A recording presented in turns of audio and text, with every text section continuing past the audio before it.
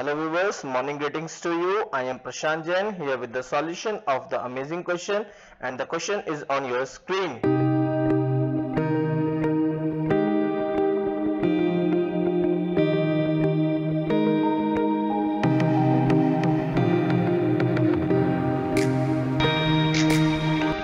Now again we have a question in which the coefficients are a and b.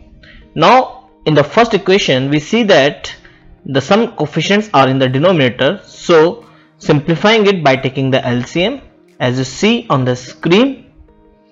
Now finally simplification, we do the multiplication of AB with the 0, so we got bx minus ay is equals to 0.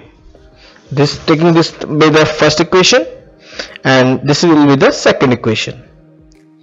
Now for the cross multiplication method, we need the coefficient of x in the first equation, that is a1, and the value is b.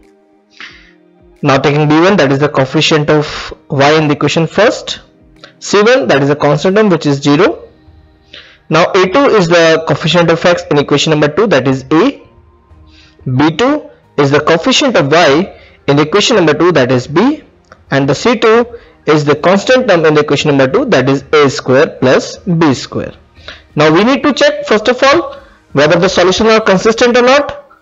Therefore we need to check first a1 upon a2, and the value of a1 upon a2 becomes b upon a. Now then check b1 upon b2, and the value of b1 upon b2 becomes minus a over b, and we see that these two values of a1 upon a2 and b1 upon b2 are not equal, and this is the condition of unique solution.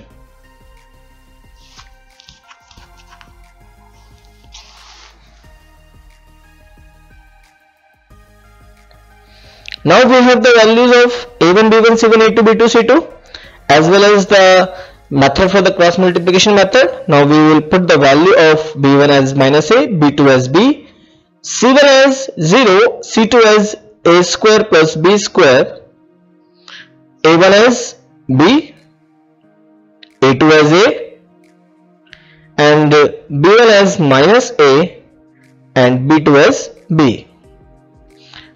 Now on the cross multiplication method, as you see, we need to follow the process on the screen.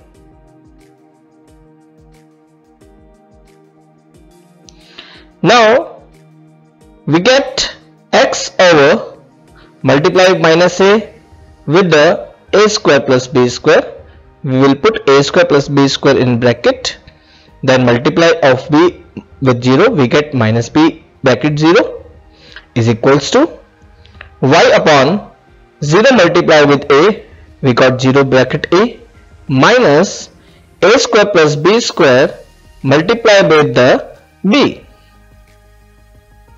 equals to minus 1 over b multiply b is b bracket b, minus a multiply minus a, that is a bracket minus a. On simplification, we get x over minus a square plus b square, as it is, b into 0 is 0, y over 0 into a is 0, and the remaining portion leave itself, is equals to minus 1 over b into b is b square, and minus minus plus a into a is a square. Now moving towards the next slide, and we have the previous result. Let it to be the first, second and third. Now solving for the value of x, we need to take the equation 1 and equation 3. First part is x over minus a square plus b square, that will be equal to the third part, and that is minus 1 over a square plus b square. On the multiplication, we get x is equals to minus multiply minus is plus 1, and a into 1 as a, and in bracket a square plus b square upon a square plus b square. We see that a square plus b square cancel with a square plus b square, and we have the result of x, that will be a.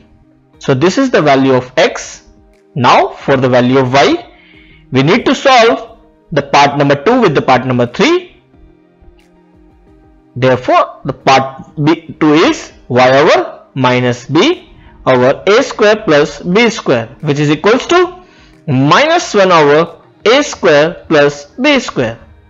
On the multiplication, these two terms, we get y is equals to minus multiply minus plus, b multiply 1 is b, and the remaining is a square plus b square over a square plus b square.